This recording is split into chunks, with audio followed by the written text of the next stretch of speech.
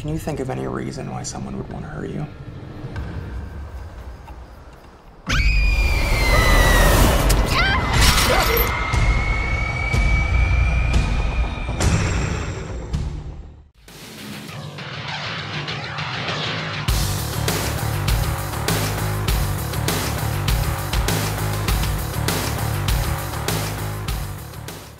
We are talking about the thriller horror Blindsided, which is also known as Darker Than Night, its original release title.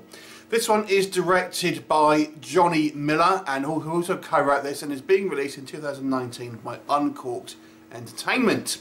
Now this one stars Bea Santos, who I think is probably most well known for True Detective. Eric Knudsen has been in a couple of kind of TV shows as well. So some, mainly kind of TV actors here. So the story reminds me a little bit of the kind of the fairly recent horror movie called Hush, where we had a woman who was trapped in a kind of house in a home invasion scenario. In that movie, she kind of was deaf and mute, I think. But here we have a similar, in a way, story. We have this young woman who has been recently blinded. So she's not been blinded from birth. She has been relatively kind of recently blinded and therefore not quite accustomed to it. And she is staying in a kind of like a holiday home when her father is going away for a kind of a business trip. And it's her first time kind of living outside of her kind of like her father. And she's got these two friends sort of staying with her to kind of try and sort of keep her company and see if she needs any help. And the father has also arranged for this guy to also stay in this house, someone who used to sort of study under him. And this kind of group of people are then seemingly attacked by unknown person or persons from the outside wanting to cause them harm. And obviously, as the numbers whittle down, obviously we are left with, can this kind of blind girl kind of defend herself from unknown assailants? You have to watch the movie to find out. So let's talk Blindsided. So what works first of all for me here? I've got to say I thought this movie is pretty well shot. It looks like it's got fairly kind of slick production values here. Obviously a lower budget movie, but nonetheless I think the camera work is all good.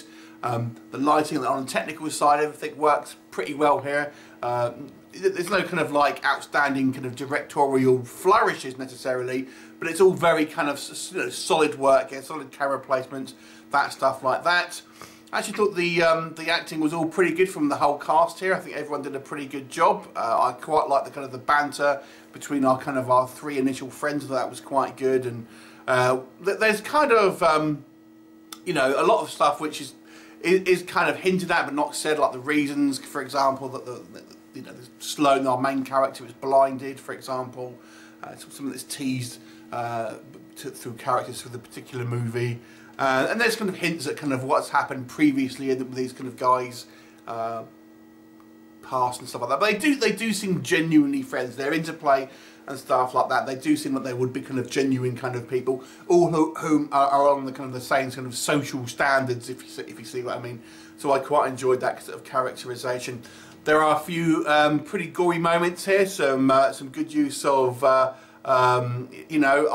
knives being inserted into various body parts and things like that. I thought the gore here was pretty effective, and I've got to say it's a fairly kind of well-paced and kind of entertaining movie.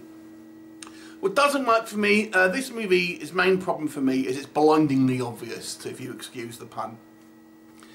So the very first scene is kind of like an epilogue, and we see kind of getting someone hunted down in the woods. The fact that they deliberately make it obvious not to show the killer's face clearly means that we're going to, the killer is going to be a character in the movie. It's such a kind of obvious thing that happens, is that you're just expecting, obviously, this to happen. And sure enough, obviously I'm not going to say who, but there is a killer that we are introduced to. And yeah, it's the so-called twist is really, really obvious. But this movie also has some really quite fatal flaws in kind of logic. There's the attempt to call the police, for example. I don't want to go too much into spoilers, but there should have been more attempts to call the police. Certainly when certain things are revealed. yeah, just kind of like, without giving away any kind of spoilers here, there's just a lot of kind of obvious things that happen, and things that just don't make logical sense if you were thinking, hang on, that doesn't kind of really make sense if you think about it too much. I mean, this movie is still entertaining. The plot is kind of workmanlike, and I don't think it really does try to do anything too kind of surprising.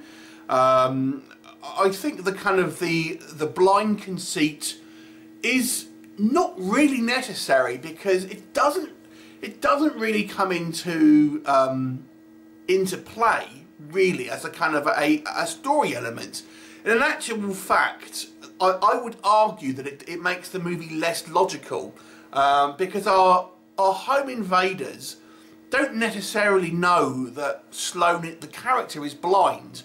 I mean, she's walking around wearing sunglasses, but you know, they go to a party in the evening where people are doing that, and yet they're kind of standing out in the open and just kind of standing still and being quiet while she's kind of looking around in the kind of the earlier portion of the film. They don't actually know that she's blind, so it's just kind of like they make that assumption, I think, or the writers know, so they don't kind of think about it in a kind of logical terms. But the fact that she's blind doesn't really play a big part in the movie. She could not be blind, and it wouldn't really make a lot of difference in regards to the plot, to be quite honest. It just puts her obviously at a disadvantage, but it doesn't really kind of factor into the actual plot necessarily. I didn't feel, not in any meaningful way, outside of the kind of the evidence where I just told you, and it actually makes it more silly. Overall, I think this is a taut and well-paced, exciting thriller, but it's just fraught with kind of obvious story beats and logic issues for me.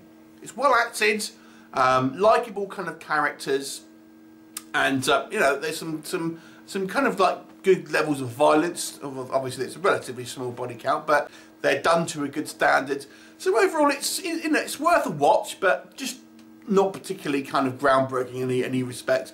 I'll give it a 6 out of 10. Have you seen it? What did you think of it? Leave me a comment and I shall look forward to seeing you next time. Bye for now.